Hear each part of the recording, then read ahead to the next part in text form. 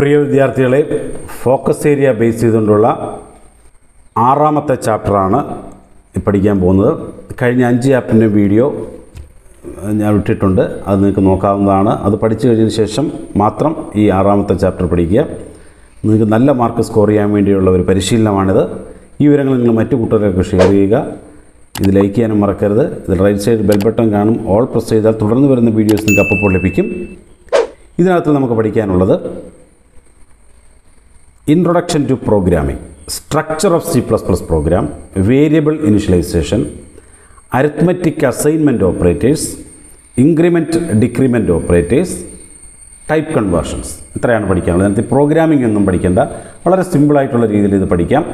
നമുക്ക് ആദ്യം structure of C++ programming. Structure of C++ പ്രോഗ്രാമിൽ നമുക്ക് നോക്കാം എന്താണെന്നുള്ളത്. Hash include IOStream.h using namespace std int main open bracket statements return 0 bracket close. ഇതാണ് ഒരു സ്ട്രക്ചർ എന്ന് പറഞ്ഞാൽ. അപ്പോൾ 4-5 ലൈൻ പഠിച്ചാൽ മതി സ്ട്രക്ചർ.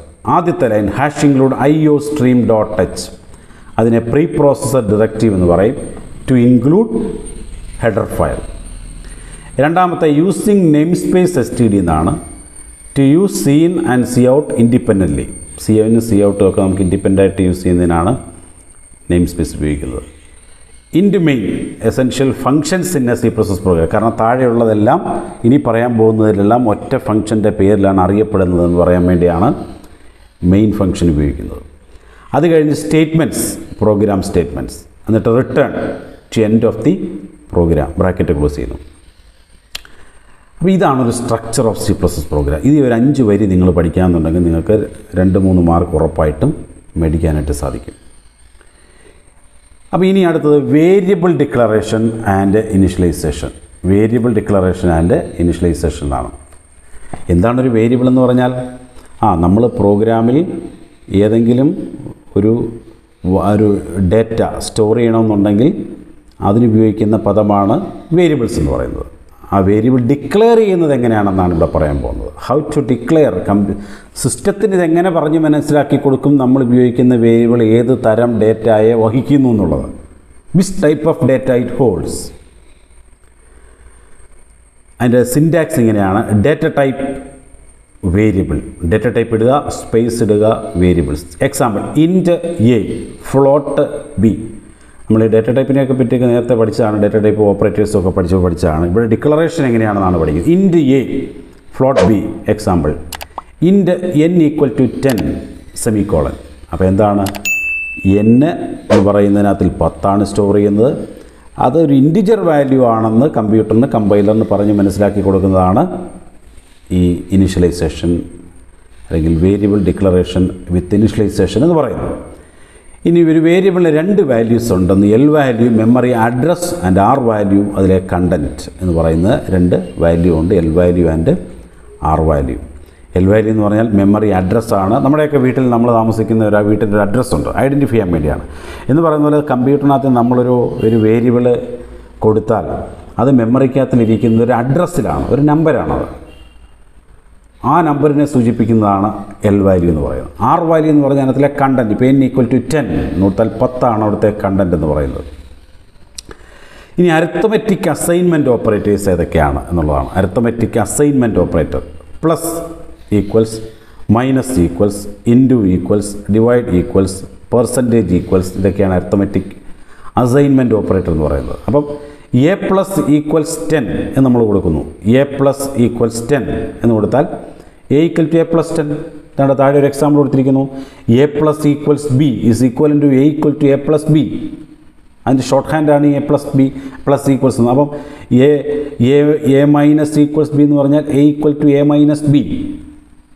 A × B എന്ന് പറഞ്ഞാൽ A = A × B.